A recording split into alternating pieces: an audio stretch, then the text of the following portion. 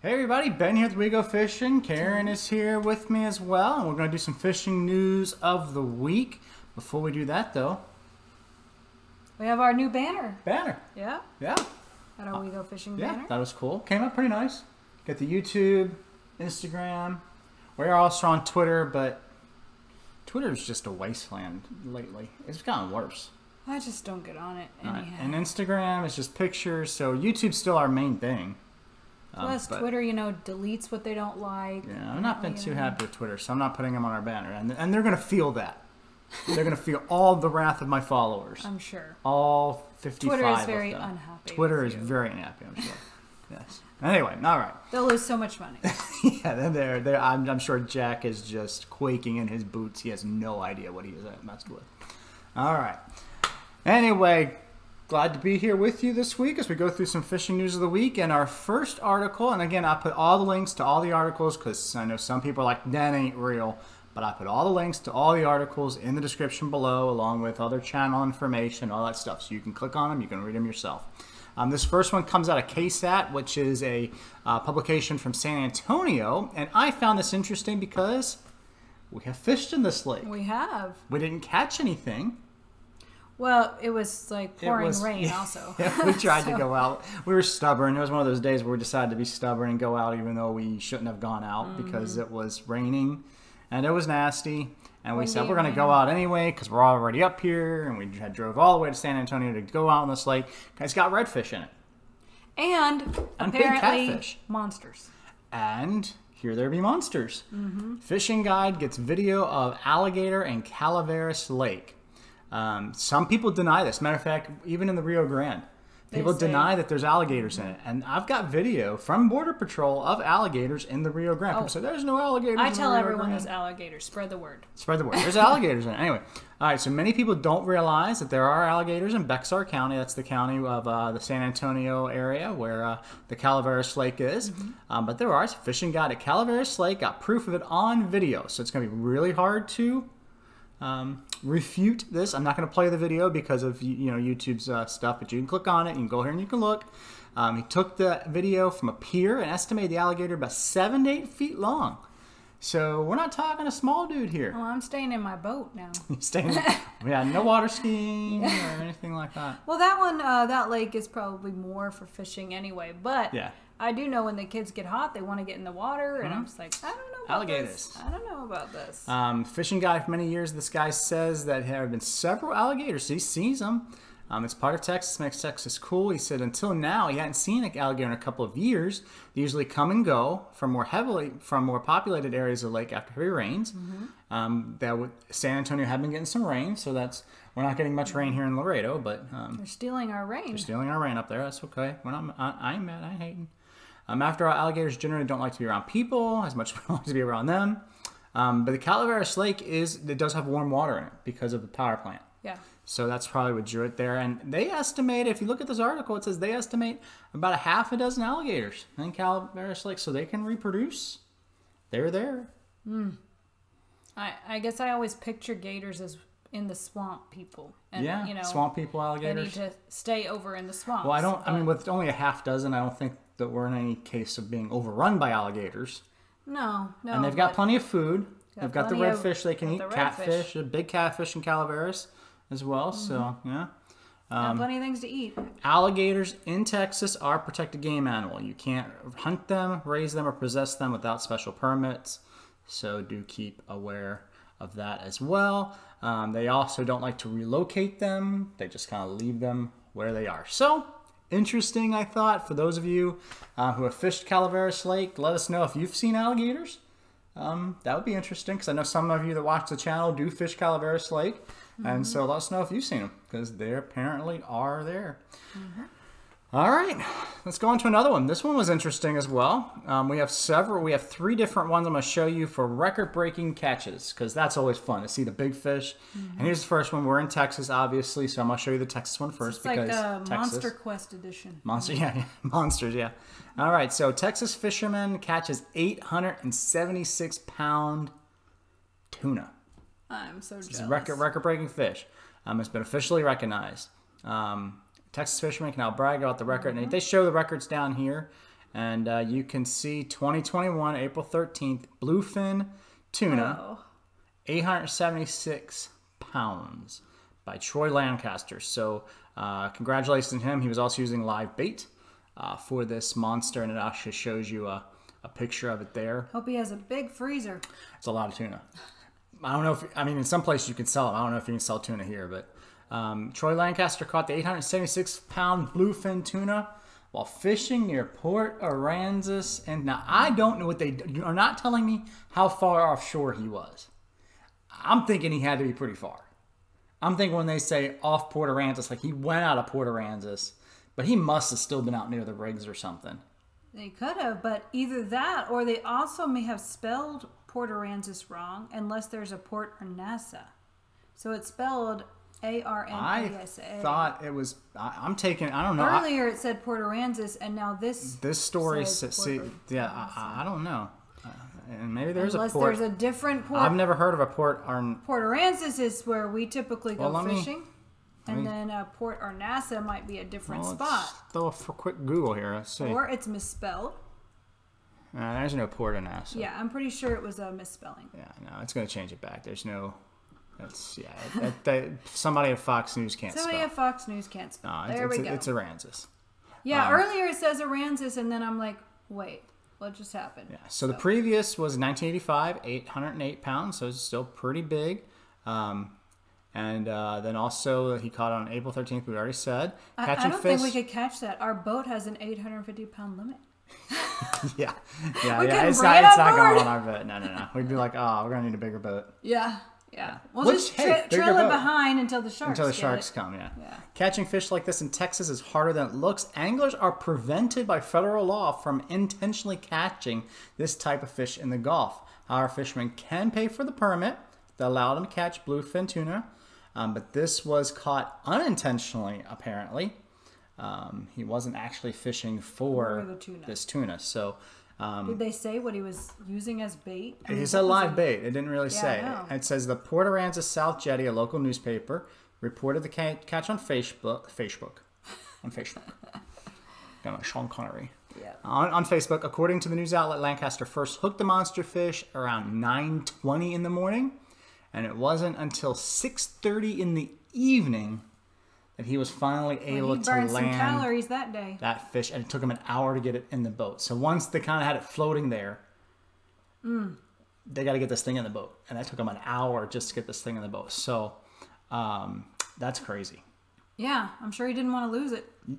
Could you imagine your arms? Yeah, but I just can't. I don't understand how he accidentally. Well, he'd had to have big bait first of all. Yeah, he just said live bait. Fishing So for something big. yeah, so live bait. He could have been fishing for wahoo or.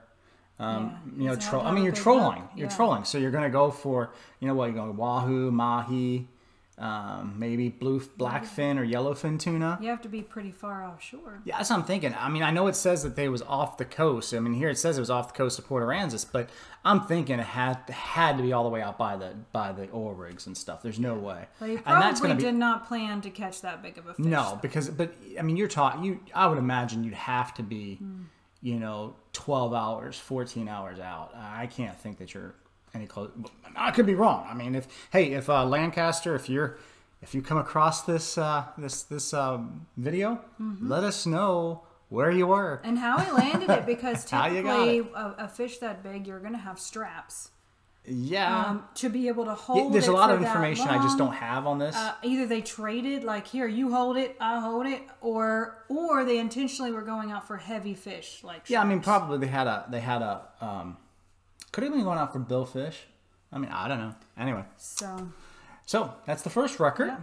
Monster. She wants a tuna. That's what she wants. She's been begging Yeah, I'm a little bit to go jealous. tuna fishing, and I know.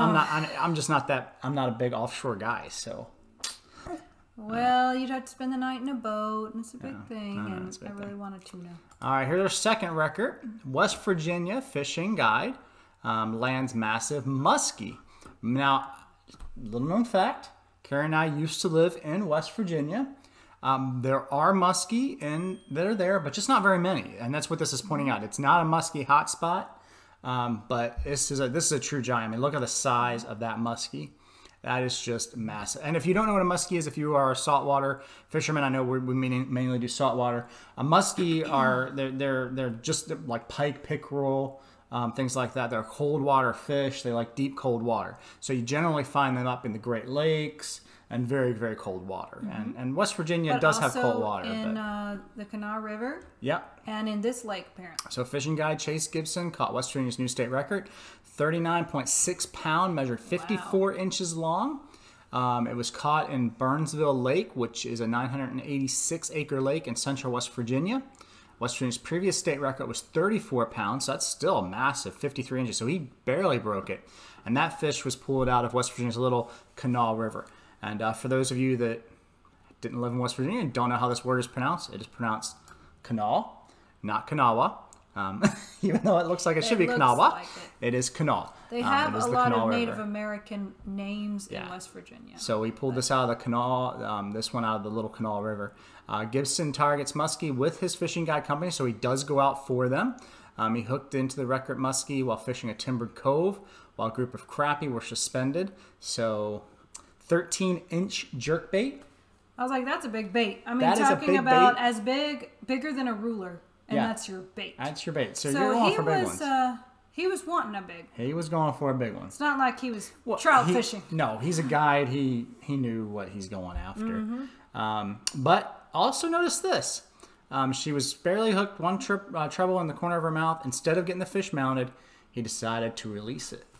So that monster's still out there. So if you're in the Burnsville area. I know, they were pointing out, give it another summer and he'll be 5 pounds heavier. Yeah. And catch him again. Yeah. So, and that's what it says here. West Virginia is really not known for muskie fishing. The most well-known fisheries, the Great Lakes area, Minnesota, Wisconsin, Canada, places like that. The long-standing world record, 67-pound, 8-ounce. That's massive. So I don't know if you eat those, but yeah, not many. I don't know if you ever eaten a muskie? No, I don't. They're pretty bony. They're bony. It's like a freshwater barracuda. Yeah, bony. But I bet they're fun. But I know one thing that they do love to eat. It's gonna sound bad. Trout? Baby ducks. They love ducks. Really? Muskie, big pike. They love. Matter of fact, they actually sell lures that look like ducks. So little baby duck, landing in the lake. Yeah. But very bony. I mean, if you look at them, they look. I mean, they're like a freshwater barracuda. There, I mean, they're just very slender. And this one's a big one, and yet you're not going to get much meat off of them. I mean, you can eat them, but I'm not really. Okay, here's the last one. Indiana. So if you're out in Indiana, angler catches record-breaking whitefish. This is the 8th time the record has been broken in the last decade. He caught. It says he caught a new one, Phil, and I'm going to Duraxis. I don't know how you pronounce his last name. Duras? I don't know. Assume the C and the Z or Phil, something. if you're listening to it and you've come across this, let us know how to pronounce your name phonetically. But anyway, he caught a 9.3-pound whitefish while out on Lake Michigan earlier in the month. This beat the new record by 1.65 pounds. So, and that's a big whitefish. So it looks bigger than 9 pounds. Yeah. But okay, we'll trust them. And it talks about how they catch them here. Whitefish are only caught by pier anglers using bottom fishing, slip sinker rig. So it's a fish finder rig. I mean, that's all they're doing with a small hook, single salmon egg, a little bit of a night crawler. So there you go. Congratulations to him as well. So they must typically have small mouths to do such small bait. Yeah. So. And it says we also see boat anglers targeting them with using jigging spoons or small swim baits. So, also, he does also note in this article, since the start of the pandemic, there's been an increase in number of people fishing. And so we have seen that. That's why last video we did, if you hadn't watched the last video we talked about boat safety. Because there's more people out there. There are more people engaging in that stuff, so be safe out there. If you didn't see that video, make sure you watch it.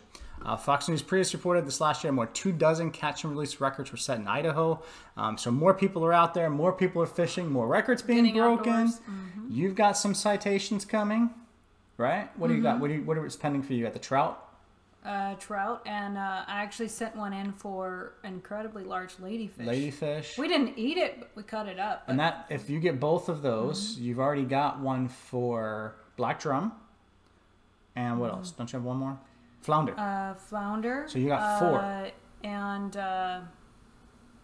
an oversized crappie, but that's on a freshwater list. But that's Charis's. No, I have one, you have but one it's just Okay. freshwater. So Yeah. she's got 4 big fish awards. She needs a 5th. Because in Texas, one more big fish award, and that's elite angler. You lost your amateur status. Well, and then you just get put on a website somewhere. Yeah, but I'm an elite angler. Oh, really? Yeah, it's going Well, on the where's wall. yours? I forget to measure my fish. I know. You got to send in your paperwork. And I don't do the paperwork, and I forget to measure the fish. And He was but like, you know what? "Oh, great, You know he's what? going We got to back." get her to complete the big fish award this year.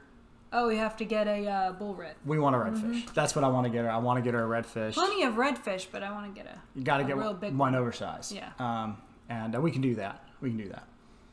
That'll be done. So, oh, and also don't forget, if you are in Texas, make sure you register for the CCA. It's coming up.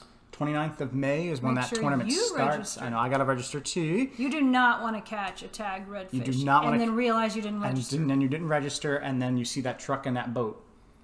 Gone. Yeah. But also kids scholarships. So if you got kids that Lots of register prizes. your kids. If you're Help your kids fish. Yeah, You teaching can to catch fish. it with them. There's plenty of scholarship money out there for that, so get involved with that and do that. I think that's a great thing. So, in any case, just monster. I guess this will be the monster edition of News of the Week. We got alligators. We got new records being set, which is awesome, and May's picking up. Unfortunately, we're gonna have to we have to modify our fishing for the next couple of months because she decided that she wanted to go and break her foot, well, ankle. Yeah, So she's in a boot right now. You can't Ankle. see it. And I'm not going to have her lift up her leg for the video. Thank you. Yeah. I'm thinking of you. Just Tip, thinking of you. here, pro tip: don't go running in the rain. Yeah, she decided to go jogging in the rain, and she slipped, she fell, she hurt her foot pretty bad, and so she's in a boot probably for the next 6 to 8 weeks. And so we're going to have to do some modified fishing. Yeah. I'm throwing out a lot more lines off the beach. That is quite tiring. Yeah, I can bring them in, but you're gonna have to toss them out. And we'll have to figure out about boat because she can't really stand that well. She's not as stable. So we'll have to figure this thing out for the next couple of weeks. But hopefully we'll be out there. And yeah. Thanks for watching. Thanks for joining us. If you haven't subscribed to our channel already, make sure you do that. We do the fishing news of the week. We do fishing videos as well. So make sure if you haven't subscribed to us, it really does help us. And we've been growing in subscribers, which is great. I've got something new that's coming that we're going to be starting here in the next maybe month or so. I'll talk to you more about that as it comes out because it's going to be really fun. It's just going to be a fun piece of the channel, I think, as we just expand the content and get different content out there. So make sure that you subscribe if you haven't. Hit the notifications bell to get notified when things go live. Also, like the video. That really does help us out a lot when you click that little thumbs up because of YouTube's algorithms and all that. So make sure you do that as well. What's not to like? I know what's not to like. Everything's to like. So, all right. Well, until next time, May you always catch your limit. we'll see you.